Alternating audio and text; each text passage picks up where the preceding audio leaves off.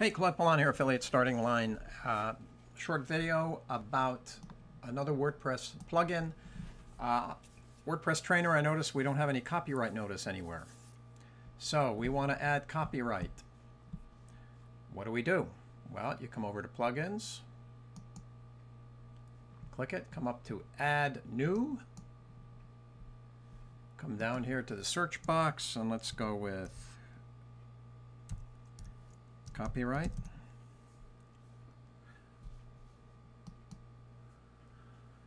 And there we go. I'm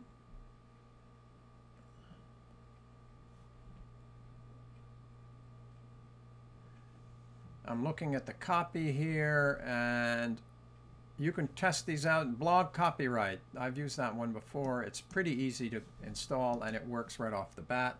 Some of the others will require some placing of PHP, and if your theme isn't, so let's test this one and see if it works. So we've activated it. There's blog copyright right there. Let's take a look and see if it appears here. Here it is right under settings. So that's pretty, and we're going to refresh the page.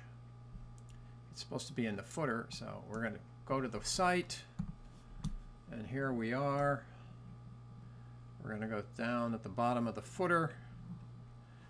This is WP Training. Let's see what happens. And there it is. 2010 WordPress Trainer, all rights reserved, copyright notice. So there we have a copyright. Pretty simple. Easy way to do it. And that is one thing you should look for right off the bat. So it's called blog copyright.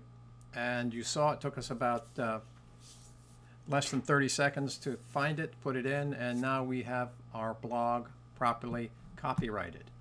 That's it. I hope this has been helpful. This is Claude Pelanne at Affiliate Starting Line. Stay with it, stay well, and go get your copyright. Take care. Talk to you soon.